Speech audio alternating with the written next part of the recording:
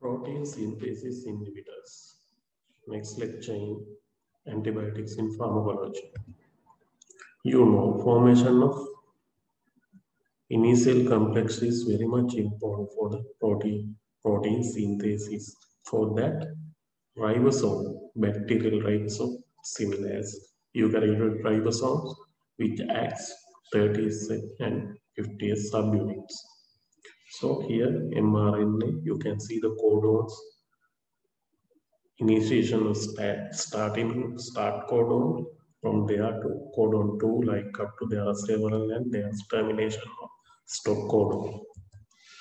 So once joining of 50th ribosomal subunit to the initiation complex as mRNA and tRNA associated with 30th subunit, which leads to formation of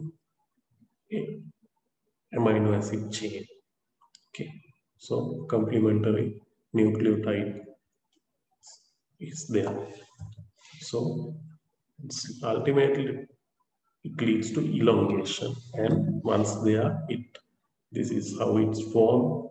For each tree codon is responsible for one amino acid. So based on multiple amino acids, they form specific polypeptide chain, and there is elongation. Ultimately leads to translation step, so it goes to the termination. You can see again initiation, how it goes, and 5 prime to 3 prime, it's how it goes, and how it is termination. So ultimately how protein is synthesis. So based on this, we can classify antimicrobials which mainly inhibit protein synthesis, and based on the steps, it may act different steps in protein synthesis, but altogether they term protein synthesis inhibitors. There are different classes of antibiotics. Even rifampicin, we say bacterial DNA transcription into mRNA by binding DNA-dependent RNA polymerase by binding its beta subunit. Often rifampicin we described in separated, that is RNA synthesis and DNA inhibitors, like here in linezolid. Here we are in this lecture, we are not discussing, but it's one of which prevent the formation of initiation complex. Then aminoglycosides. Other potential mechanisms of action interfere with the proofreading process, causing increased rate of error in synthesis, premature termination, leads to protein synthesis inhibition. There are aminoglycosides, leads to ribosome assembly, 30th ribosome subunit. There are other like tetracycline, tigecyclines, which inhibit tRNA, amino acid tRNA entry. Proofreading again in peptidyl transferase, chloramphenicol block peptidyl transferase step of elongation of 50s ribosomal subunit in bacteria as well as bacterial in human mitochondria. Macrolides, it also again acts as inhibiting ribosomal translocation by 50s ribosomal subunit. Quinipristin, dalfapristin act synergistically. So it's a lincosamide. So it's how it goes. Dalfapristin enhances the binding of quinipristin as well as inhibiting peptidyl transferase. So quinipristin binds to nearly site on 58 ribosomal subunit and prevent elongation of polypeptide. That's how it goes. Some obstruction.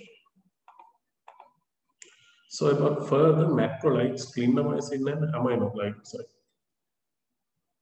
With all these three have other potential mechanism of action, have evidence of inhibition of ribosomal translocation.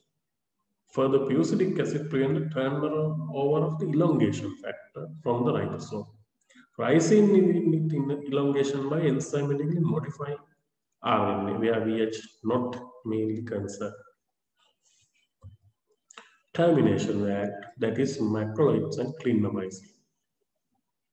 And also streptogramines, that is quinapristrine and dalmorphistine, also cause premature release of the peptide.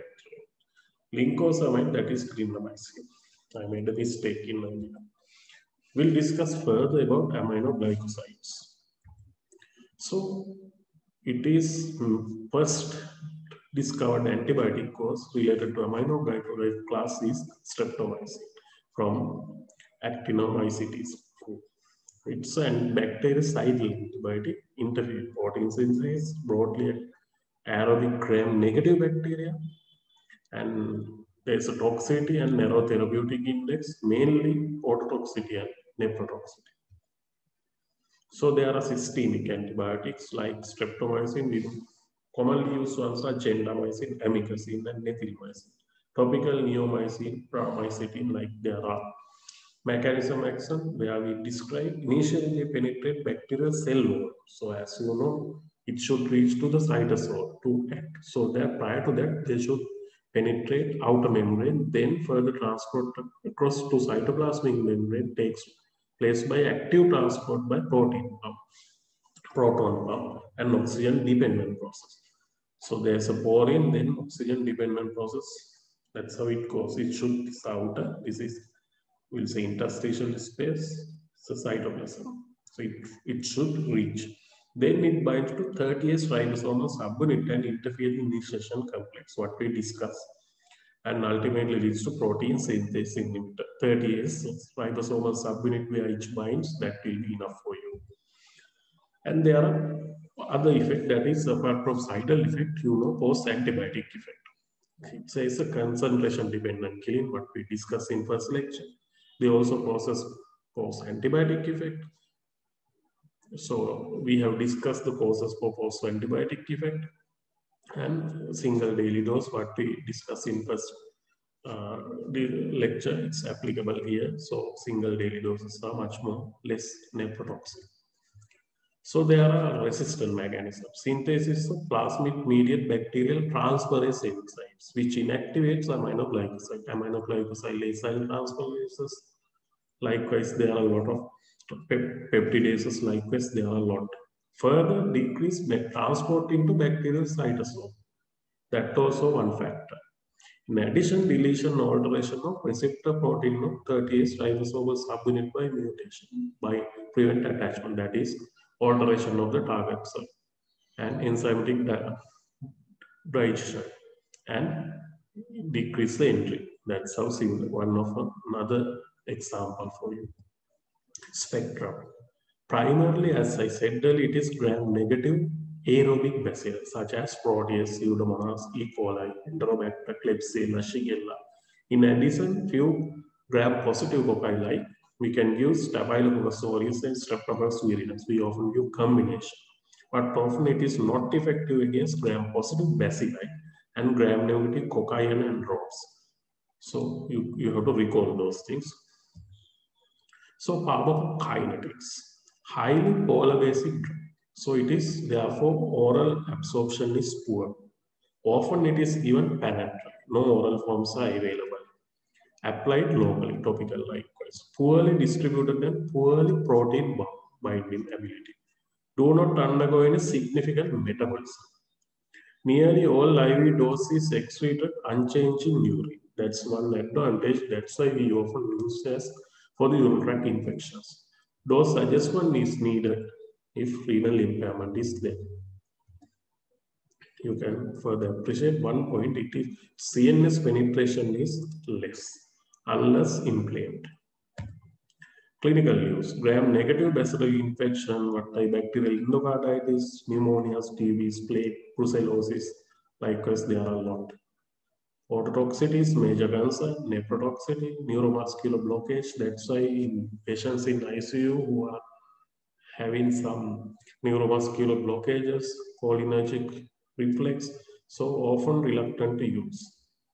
Okay, so that's one of a point often where in clinical practice when patient is in ICU, we use, but patient having some kind of paralysis, we often use, but We have the cholinergic crisis. That's one point. So we have, it's a one drug which provoke cholinergic crisis. In addition, it can cause skin rashes apart from nausea, vomiting, those headache-like common side effects.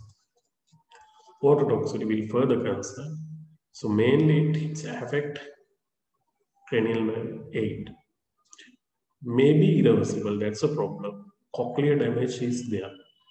Hearing loss, tinnitus, more with neomycin, amikacin, and kanamycin. And often vestibular damage leads to vertigo, ataxia. It's more with streptomycin and gentamicin. Tobramycin has both effect ototoxicity like cochlear damage and vestibular damage.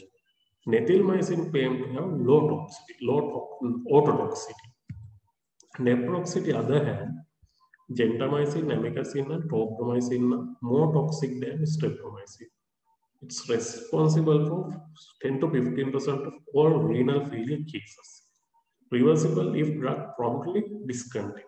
That's one important thing. So clinical vigilance is very much important. That's why we often do serum creatinine daily, like when we using those nephrotoxins and we observe the serum creatinine value. Is there in rise, tendency to rise? We often reluctant to use amikacin, those other nephrotoxic aminoglycosides. We often go for the dose adjustment, that is optimization. Therapeutic drug monitoring also should be in line with this. Once GFR is glomerular filtration rate is low, clearance of antibiotic is less, so ultimately leads to ototoxicity. On the other hand, its therapeutic index is narrow, aminoglycosides. So neurovascular blockage, mainly neurovascular junction blocked by dysplasia in calcium 2 from neurovascular junctions by blocking postsynaptic neuromuscular receptors, inhibiting ACH release from motor nerve. Often neomycin and streptomycin more propensity. Tobramide leads like to produce it. So myasthenia weakness, that leads to myasthenia crisis by these drugs. Streptomycin, ribosome resistant, develop fast, limited usefulness as single agent. We often use for plaque tularemia and subacute bacterial meningitis, but in our country we use gentamicin. Reserve first-line drug for tuberculosis used for only in combinations, drug-resistant maladies. That's how it goes. We'll discuss a bit about chloramphenicol. It's another protein synthesis inhibitor which was found in 1947 using Streptomyces venezuelae, and it was collected in Venezuela. So mechanism of action, it's inhibit protein synthesis in bacterial and lesser extent in eukaryotic cells. That's why it causes toxicity to human adverse effects. It acts mainly 50s ribosomal subunit. That's how it is there. Ribosome 50 chloramphenicol which go and bind and inhibit further. And in addition, inhibit mitochondrial protein synthesis in mammalian cells. So oral administration, two form, active drug itself and inactive prodrug, chloramphenicol palmitate. Hydrolysis of ester bond of chloramphenicol palmitate is accompanied by rapidly and almost completed by pancreatic lipases in the duodenum under normal physiological conditions. Is absorbed from gastrointestinal tract, peak concentration 10 to 13 micrograms milliliter within 2 to 3 hours after administration of 1 gram dose. In patients with GI diseases or in newborns, bioavailability is greater for chloramphenicol than for chloramphenicol palmitate, the prodrug, probably because of incomplete hydrolysis of chloramphenicol palmitate. The hydrolysis of chloramphenicol succinate may be due to esterases of the liver, kidneys, and lungs. Chloramphenicol itself is rapidly created from plasma by the kidneys, which is having the renal excretion. Renal clearance of prodrug may affect the overall bioavailability of chloramphenicol because up to 20 to 30% of dose may be excreted prior to hydrolysis. If poor renal functions in the neonates and other state of renal insufficiency leads to increased plasma concentration. Distribution is well distributed in all body fluids and readily reaches therapeutic concentration is cerebrospinal fluid. That's why in older days often used It's a commonly used drug for meningitis. Nowadays, it's rarely used because it's having high adverse effects. So it's present in bile as well. It's secreted in the milk, readily travels transplacental, so placental barrier, penetrating the aqueous humor after subconjunctival injection. So it can use for endophthalmitis and related eye infections, fat and excretion. Half-life of chloramphenicol has been correlated with plasma bilirubin concentration. About 50% of chloramphenicol is bound to plasma proteins. Half-life of active drug is not significantly changed in patients with renal failure. Major route of elimination of chloramphenicol is hepatic metabolism to inactive glucuronide. Over the 24-hour period, 75 to 90% of orally administered dose is excreted. About 5 to 10% is in the biological active form. So active form is less.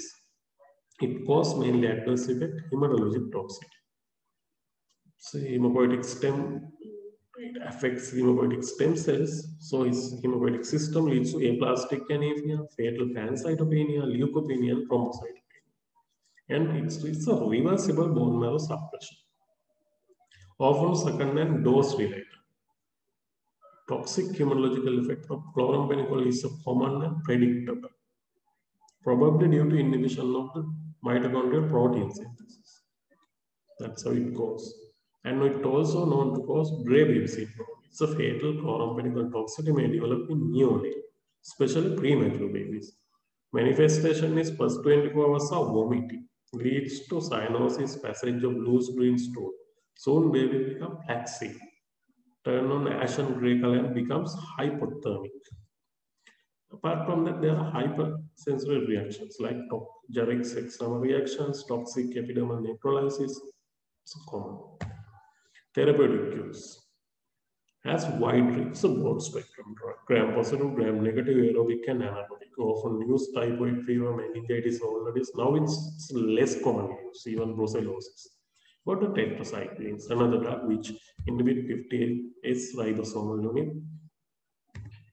There are different tetracyclines, short-acting, intermediate, and long-acting. Short-acting tetracycline and long-acting like doxycycline and minocycline.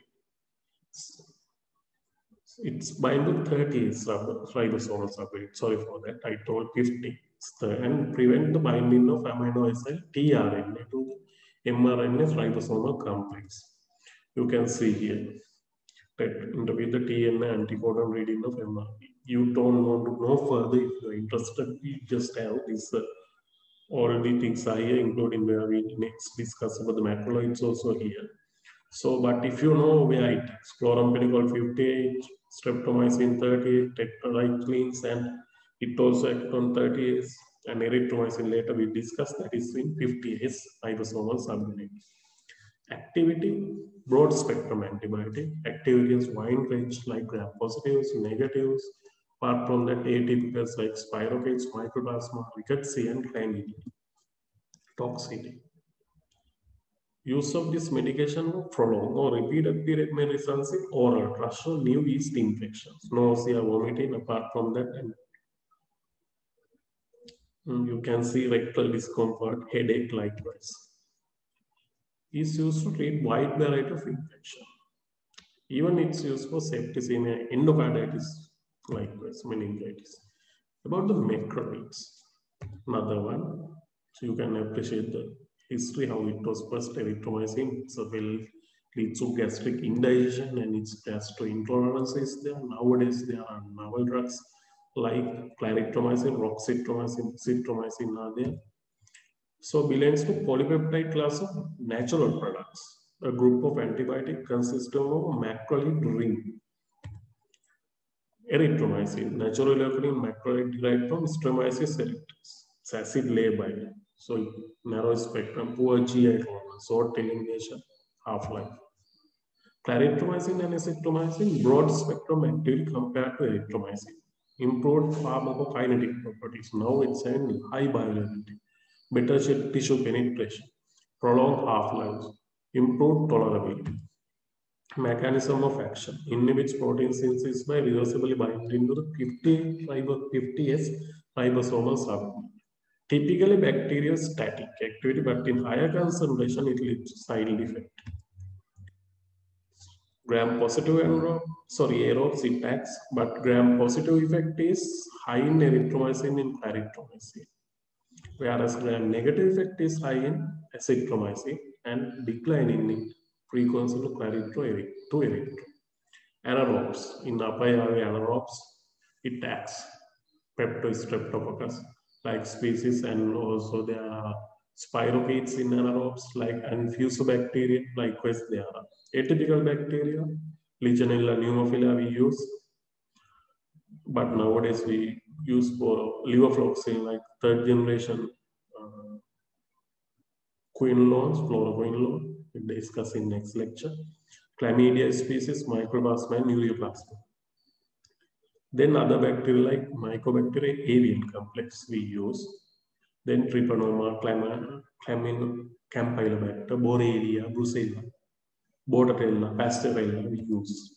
Absorption, erythromycin, variable absorption, food decreased absorption, destroyed by gastric acid, enteric coated. It's often used as capsule. Esters and esterols more acid stable.